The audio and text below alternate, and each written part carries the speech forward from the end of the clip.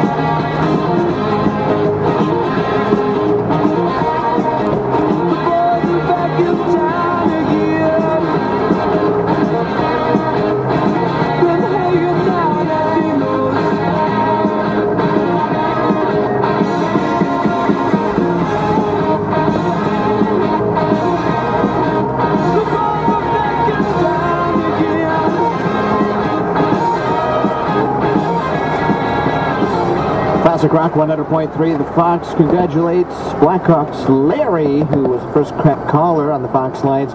He knew that the guy who won $1 million in the hole-in-one in Utah this past Tuesday is Jason Hargett, restaurant manager in Utah. So congrats to him, of course. $1 million richer, but probably going to have to give some money to his brother, don't you think, if he used his clubs. So there you go. And once again, congrats to Larry. He has a $10 gift certificate to Valley Sports Bar and Grill for knowing that.